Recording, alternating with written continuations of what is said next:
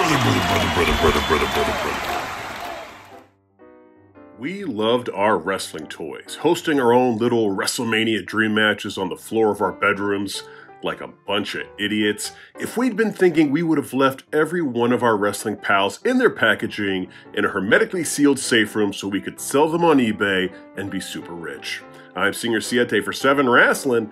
Let's take a look at 7 of the most valuable WWE action figures. Now, before we get into this, we appreciate your support, so if you enjoy this video, please hit the like button, subscribe to the channel, and Hurricane Rana, the notification bell. Also, we weren't always able to find accurate sale prices for some of these figures, so just remember that something is only worth as much as someone else is willing to pay for it. So take some of these eBay and online retailer prices with a grain of salt. Number 1. LJN Miss Elizabeth, purple skirt. No, we're not talking about the special naked edition of the Miss Elizabeth figure that the pervs at LJN made for funsies that was accidentally leaked out to the public. No. We're going to try to focus on actual figures that were actually designed to be sold. So no customs, anything like that. Kicking off this list is none other than the First Lady of Professional Wrestling, the former wife of the Macho Man Randy Savage, the lovely Miss Elizabeth. Her LJN action figure is important for a variety of reasons, including the fact that it is the first ever female WWE action figure, but the reason it makes this collection is because of the skirt she's wearing. And like we said earlier, we are very thankful they gave her a skirt. In the action figure business, any changes to the toy over the run is called a variant. Paint schemes can change, costume designs can be different, and in this case, the loose skirt that Miss Elizabeth wears comes in 2 different colors. The most common version sees Miss Elizabeth in a shiny gold skirt. However, a very rare variant sees her in a purple skirt that matches her top, which makes sense as Miss Elizabeth was more likely to wear an evening gown than a mismatched shirt and blouse. And you could probably buy yourself a pretty nice evening gown with what the purple skirt Miss Elizabeth goes for these days, as one recently sold at auction for $1,800. Ooh yeah! Number 2. Black Card LJN. Every kid in the 80s had the same 7 LJN figures: Hulk Hogan, Roddy Piper, Ricky Steamboat, Randy Savage, King Kong Bundy, Sergeant Slaughter knockoff, and Weird Naked Andre the Giant.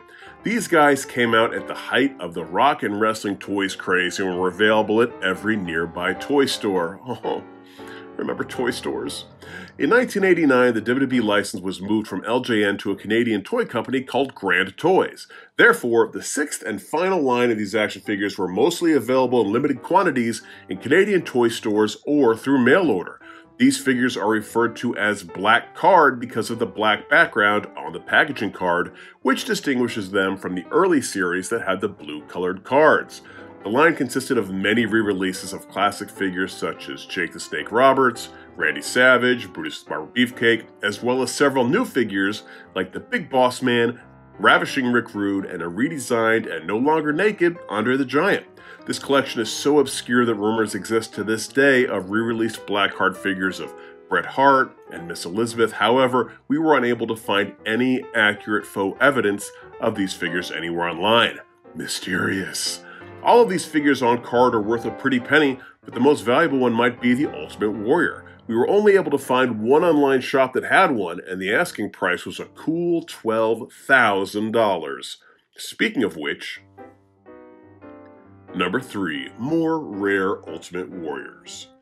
The Ultimate Warrior's had some moments he probably isn't particularly proud of. The homophobic speech that turned him into a pariah, whatever he's doing to poor Santa Claus in this comic book, but you've got to give him credit for this little bit of genius. The Ultimate Warrior hadn't had any kind of working relationship with the WWE after he was fired in 1996, so in 2004 when he signed a deal with Jakks Pacific to become a part of their Classic Superstars line of toys, he included a clause where they would create limited editions of certain figures that the Warrior would have exclusive access to.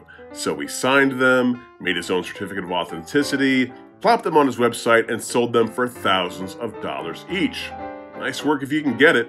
This Marble Warrior is one of only 20 and will run you about $2,000 bucks.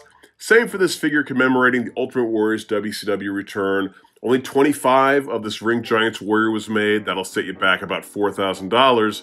And this USA-inspired Ultimate Warrior is one of only 5 that exist and can cost you $2,500. And yeah, that kind of money might be chump change for the person who literally invented Distrucity, but kudos to him for understanding the toy market.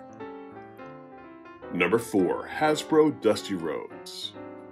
The son of a plumber, the father of a nightmare, Dusty Rhodes had a brief cup of coffee in the WWE in the late 80s and early 90s. He enjoyed memorable feuds with the $1 Million Man Ted DiBiase, Randy Savage, the Big Boss Man. He even gave us one of our first looks at the man who would become Goldust. And next to Hulk Hogan and the Ultimate Warrior, he might have been the most popular guy on the show. Every wrestling fan does a Dusty Rhodes impersonation. "Oh, sweet Sapphire, I offered up my innocence and you paid me back in scorn." Okay, I didn't see every wrestling fan did a good Dusty Rhodes impersonation, but here's my impersonation of a WWE wrestling fan going to a store to buy a Dusty Rhodes action figure. Oh crap, sold out? Oh well, I guess I'll buy a Hulk Hogan figure with his signature Hulkster hug. Gross. Sadly, for all the American Dream fans out there, by the time Hasbro got around to putting out a Dusty Rhodes figure, the son of a plumber was on his way back to WCW, so the production line was cut short, making him one of the rarest WWE Hasbro figures ever. How much will an on-card Dusty Rhodes set you back? The cheapest one we found on eBay will cost you about $3,000. Oh doggy, that's a lot of money if you will. Yeah, I know, it needs work. Number 5, Poppy Hulk Hogan. The Sylvester Stallone sequel Rocky III introduced pop culture to Thunderlips in May of 1982.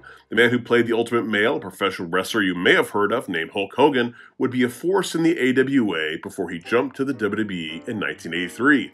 He'd win the world title early in 1984, and the phenomenon known as Hulkamania would take over the United States. But wrestling fans in Pacific had known Hulk Hogan for years from his time in New Japan Pro Wrestling. He even won the first International Wrestling Grand Prix tournament back in 1983, so it's not surprising that the very first Hulk Hogan action figure comes from Japan. Poppy Super Peruso Pro Wrestling soft vinyl figures featured some names that would be very familiar with people in the United States, including Terry Funk, Andre the Giant, Abdul the Butcher, and Bob Backlund. Of course, there's also the immortal one himself, Hulk Hogan. And just like baseball cards are more valuable when a player is in their rookie season, so too is this first ever Hulk Hogan action figure. Think about it. The man has had action figures, thumb wrestlers, squirting heads, children's chairs, wrestling buddies, you name it. So it isn't shocking that a loose version of this figure can go for thousands of dollars, while a 1981 Hulk Hogan Poppy figure in its original packaging is considered one of the holy grails of wrestling collectibles and can cost upwards of $12,000.